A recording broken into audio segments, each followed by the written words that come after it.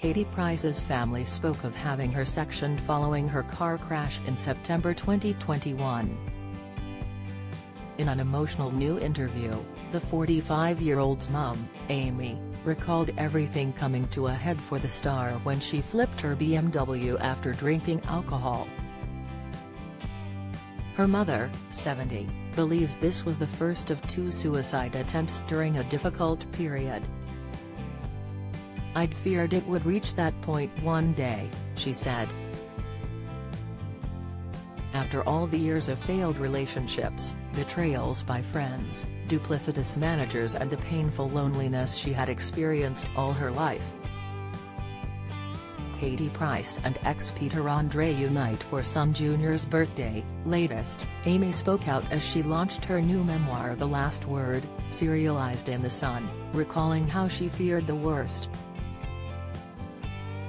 She continued, "We seriously thought about sectioning Kate under the Mental Health Act, but I just couldn't do that to my own daughter."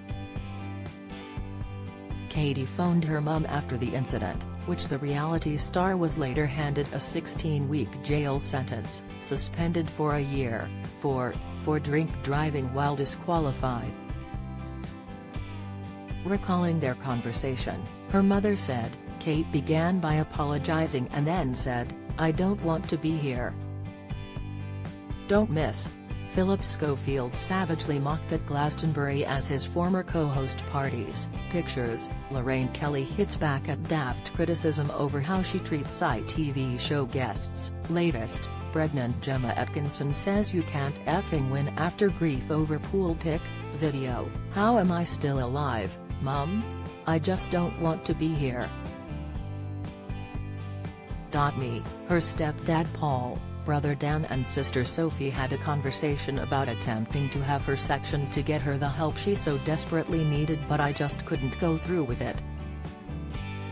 Amy could hear a man in the background telling mother of 5 Katie, "You've got everything to live for." Her stepfather later took the model from the police station to the Priory. She claims to The Sun that Katie later attempted to take her life again by slashing her wrists. The star is now in therapy and is being assessed for attention deficit hyperactivity disorder, ADHD. Amy details other deeply worrying suicide attempts by Katie in her book. Express.co.uk has contacted a representative for Katie Price for comment.